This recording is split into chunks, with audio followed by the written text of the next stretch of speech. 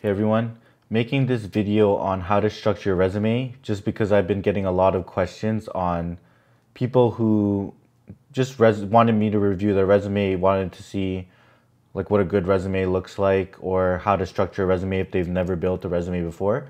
I'll show you exactly how I did mine and how this is pretty much the structure that I used to land like all my pretty much my internships, my new grad offers and also my senior offer. I used the same template, but this is kind of what my resume looks, and I'll break down each of the sections. But first, let's just like walk through it top to bottom. I anonymized a little bit of it, just so you could just basically don't have to worry about where I worked or what I done exactly. We're just mostly focused on structure, but I did leave a lot of the content the same. Honestly, I just like anonymized some of the jobs. So, okay, this is how I start my resume. I start from the very top. I just have my name, I have my phone number, I have my email, then I have like links to my GitHub and my LinkedIn. You can literally click on these and it'll like recruiters will take you like right to somebody's LinkedIn. So that's like the very top portion right here is, maybe I'll just do it on ExcaliDraw. The first, the very first portion is going to be, or let me use black ink here, like contact information.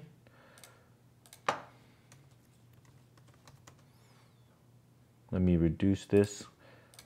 So I usually start it with contact information. Most resumes I've seen also start with just contact information there. Another thing that I like to have personally above is just the languages and technologies that I'm used to working with. That allows recruiters or engineering managers to quickly look at all the languages and technologies that I know and see that if it's going to be in the match for that role. This helps a lot. I feel like a lot of different recruiters have told me to add like a languages and technology section. So I just add this, and I think it also helps with like the AI stuff. I know they run AIs to like match people to jobs. So sometimes it helps like match the keywords. Maybe that's just a theory, but I'm pretty sure it helps. So yeah, I have a languages and technologies at the top. So just add languages and tech. So this is kind of just a list of all the languages and technologies that I know. And that just like helps them figure out like who is this person, what do they know? And then since I'm a more experienced grad, or since I already have work experience, I put that second. So, or I put that as like the first section here. So I have my work experience here, and I do it in reverse chronological, I guess, where my most recent experience is at the top. So you could see that I say what company I worked at over here. Let's do green. I say what company I worked at, what my position was, and then I also say how long I've been working there, and then I have some bullet points describing like what I did at that specific company. And honestly, for a lot of these companies, I have bullet points. I have like way more bullet points than these, but I just, depending on where I'm going to apply, I like swap in and out bullet points so that it can match what they're looking for in the job description. So that's how I do a little bit of tailoring. You could even use software for a lot of that. There's a different software that allows you to like define a lot of different bullet points for a different job and let you swap in and out easy and generate a PDF. So I pretty much have my work experience here. We'll go like this. Let's say, so I talk about my work experience. I talk about like for each job, I say I do it reverse chronological. I have different bullet points. And I'll dive deep into how to structure the bullet points first. I mean later after I talk about the structure here. But so we have our contact, we have our languages technology. Now they know exactly what I did for work here. And then after that, I have my project section. So I really have a bias here for like showing what are the real things that I built as a software engineer. So let's say here, I just throw my projects there. And then this is kind of like more needed for new grads. So maybe I'll remove this at some point, but these are like leadership and awards things that I've done. I feel like as you gain more experience, they more just care about like what you've done as an engineer, but sometimes that helps, honestly. So these are some leaderships and awards that I pretty much had these when I was doing new grad applications, so it's still there. So we have our work experience, our projects, and our leadership and awards, and then finally we have our education. So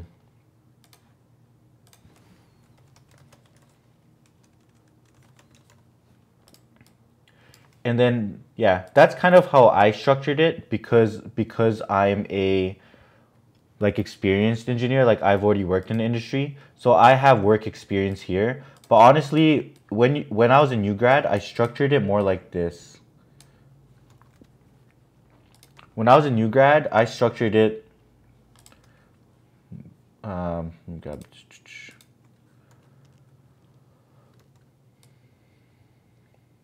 Yeah, when I was a new grad, I structured it more like I took my education, I took the work experience because I didn't really have any to the bottom. I put my education up here like this. I talk about what I did in school, kind of, or that I'm in school. Then I put my projects. Then I put sort of like some leadership and awards thing. Then I put my work experience.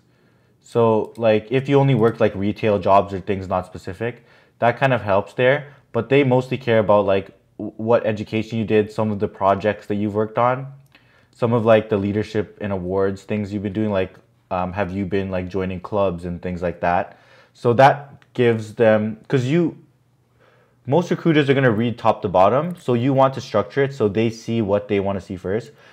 If they don't really care about your experience at things that aren't related, like if you worked at a clothing store, which was my case, it's still important to add in your resume, but probably you want to highlight my education and projects first because those are more relevant to the job that I'm applying for. So that's kind of how I would structure that. I would just rearrange this if I'm a new grad, but since I'm an experienced grad, we pretty much just get straight into my work experience and then my projects as well. So yeah, that's kind of how it is.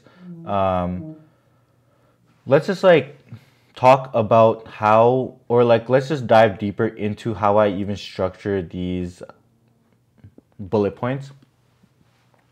So you could see what the advice that I would give is try if possible, because sometimes this gets weird, try to make bullet points results oriented.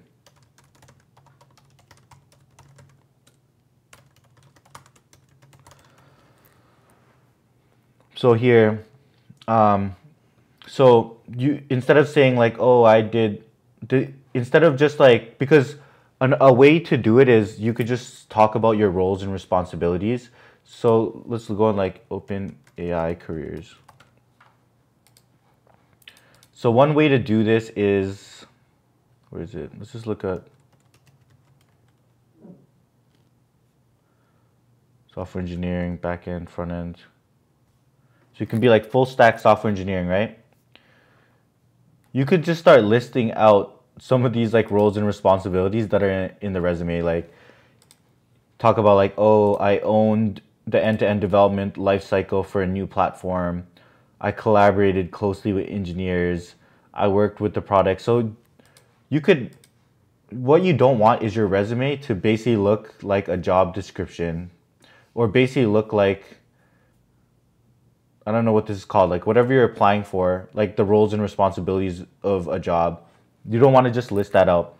You want to list out things that you achieved in your company that like are more concrete, and then shows that you are able to get that role or able to do that role and responsibility. So let's be example. So instead of saying like I owned the end-to-end development life cycle for a new platform, here I said I designed and built our public API from 0 to 1 that can deliver credit reports from 16 foreign credit bureaus, and it enabled our company expansion into the UK and Singapore. So this is kind of the result that I drove. I was able to help us expand into the UK and Singapore, and I did that by like building out this project from 0 to 1. So like just that bullet point kind of signifies that like I'm able to own an end-to-end development cycle, because yeah, I kind of like drove this like company expansion to UK and Singapore. What else? So collaborate closely with engineers in data science. Where's that? Like kind of, this is, instead of saying that I collaborate closely with engineers in data science and things like that, I think just writing enough bullet points to show that you are able to lead projects, you're able to drive results, that really shows that you can collaborate with people. Like how can you lead the development of our data compliance layer without talking to lawyers on the team? Like when I did this project, I had to talk to the lawyers in our team to figure out how we're supposed to do data compliance for certain international regulatory bodies. So yeah, that's that. Like you should talk about just the results that you drove for the company, and then that should help inform all the other bullet points. That's kind of how I do it. So it's like I think like the structure for bullet points is like here. Did X, which something like I learned this like from a Google YouTube video when they're saying how to structure bullet points. Let's talk to GPT quickly. How do I structure bullet points for result oriented?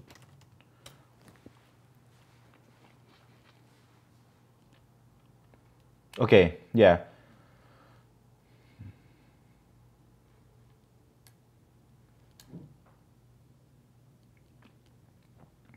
So you could see, you just talk about, so how you do it is, you talk about action, what you did, and then plus the outcome. So follow the structure to ensure every bullet, what you accomplished, brief description of the task project, and quantifiable or notable results. So you could see increase code deployment efficiency by 30% by implementing CI/CD pipelines, reducing release cycles from 2 weeks to 1 week. So that's kind of how I structured it. I would be like,